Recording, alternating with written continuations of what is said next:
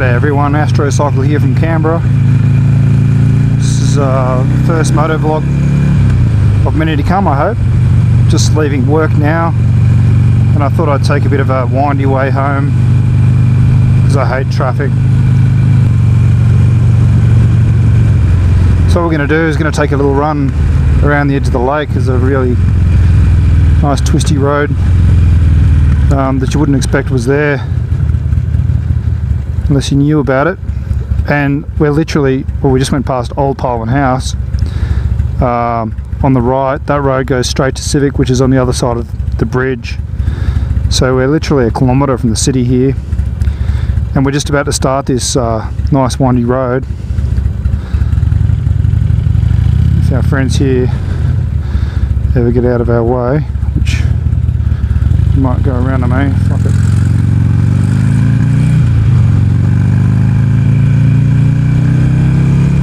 This area's got a lot of embassies. That's the Chinese embassy there, obviously.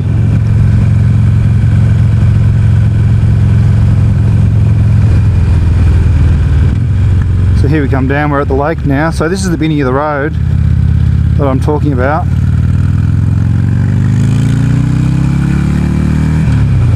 Old mate here is going to move out of the way. If you ever see a DC plate, be scared.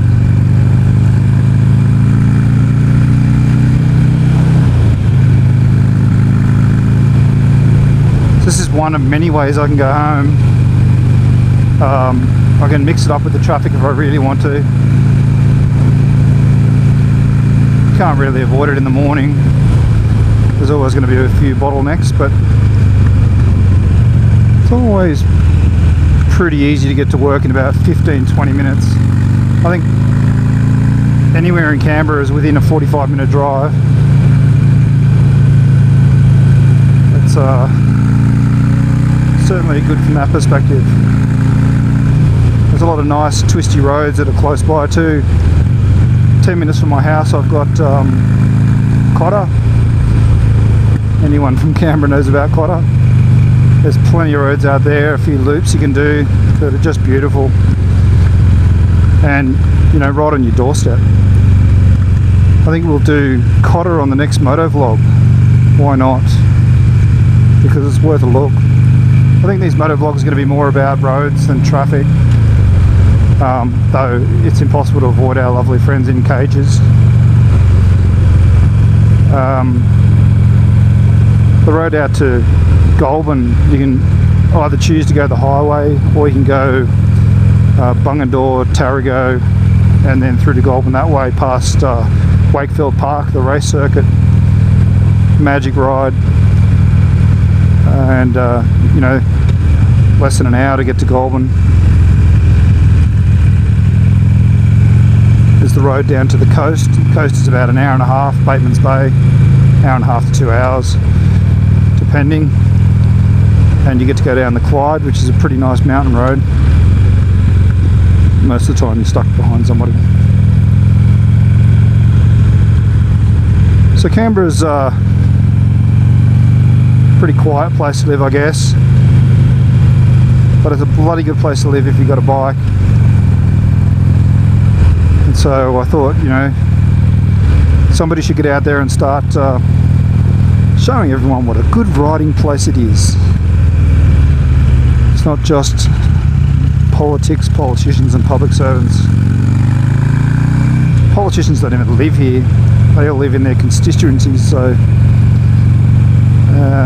Sydney, Melbourne, Brisbane, wherever, and they only come here when Parliament sits. I don't think any Prime Ministers lived in the Lodge for a long time, except for Julia Gillard, and she wasn't there for that long.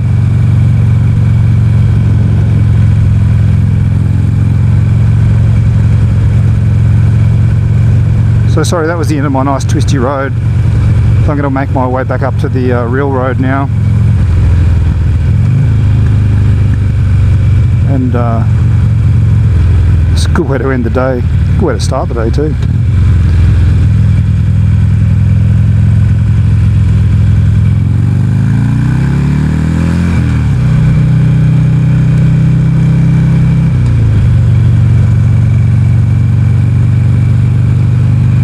bike I'm riding is a Ulysses 1200cc V-twin, and it's a bit of a beast, low revving, 5-speed, long gears, so first gear you can push up to 70 k's an hour almost. As you can see, it only goes up to 6,000 before it redlines at 7,000 RPM.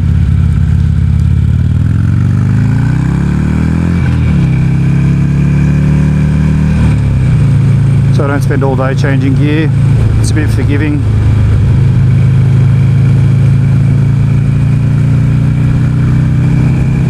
Need a new front tyre at the moment, so it's not the prettiest thing to corner at the moment. It does have a Harley-ish engine inside it, and it does turn corners, which makes it a bit different to Harleys. Yeah. Let's wait for these guys. There's been some crazy ass accidents at this intersection before they put the lights in. People used to just drift out in front of this traffic, and this traffic's doing 80 k's an hour. There's a bit of a problem with people going really slow in 80 kilometers an hour zones around the place, most of them on bikes, push bikes that is. They seem to think they're invincible because it's their right to be there, which is a bit of a recipe for disaster.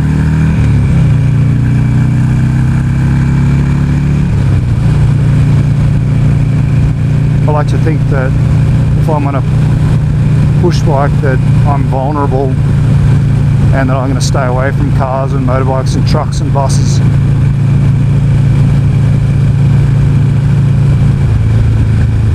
Of course, on a motorbike you can at least go the same speed and get out of the way of people. Might do a bit of lane, oh wow, Canberra lane filtering, 2 cars, look out everyone. The lane filtering's only just become legal in the ACT. So those people behind me that are just filtered between are probably raging right now. How dare he beat me? I've tried it a couple of times over the last couple of weeks.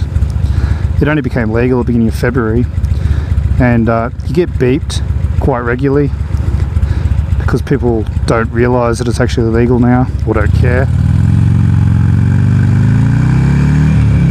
Don't worry about me, mate.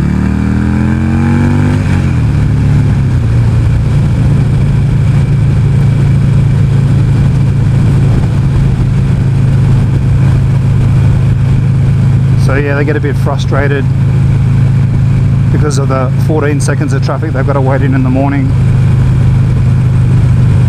Coming up to probably one of the worst places, obviously not now at this time of day, but in the morning from about 7:45 to 9:30, this road is just a car park going in the opposite direction to what I'm going now.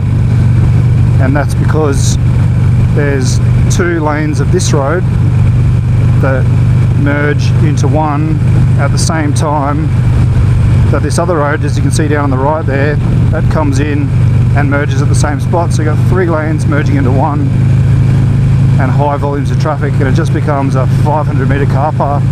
But in saying that, that's my only bit of traffic in the morning coming to work. Nothing to complain about really. And if you really want to, you can filter.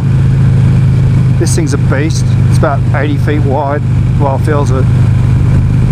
And the handlebars, being a high bike, it's quite a high bike, which sucks when I'm trying to make a green light go, or make a red light go green, because it won't pick you up on the little pads sometimes, because the muffler is metal but it's quite high. The muffler is underslung on this.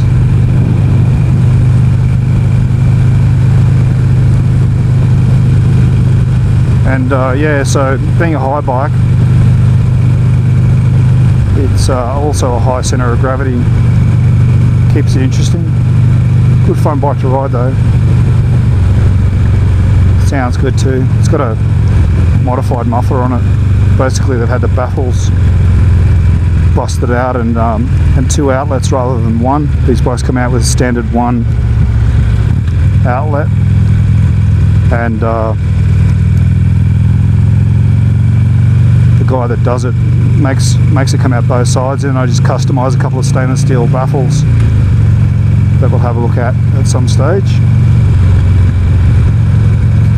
Cool bike to ride though. I love this bike.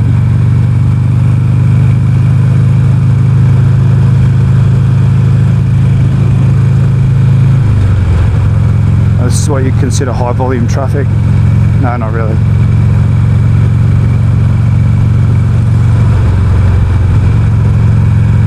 Yeah, so all the cyclists have been put on the road. So that little strip on the left there, that's for cyclists. Fucked if I'm going to be riding on that on a push bike. All it takes is one dickhead on their phone texting and you're dead.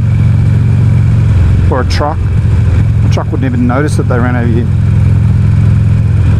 So there was a really awesome network of bike paths in Canberra, but they decided to put all the money into on-road cycling. Funnily enough, there's been a lot of deaths, but it's their right to die because they were on the high moral ground. I prefer not to be on the high moral ground. I prefer to just stay alive.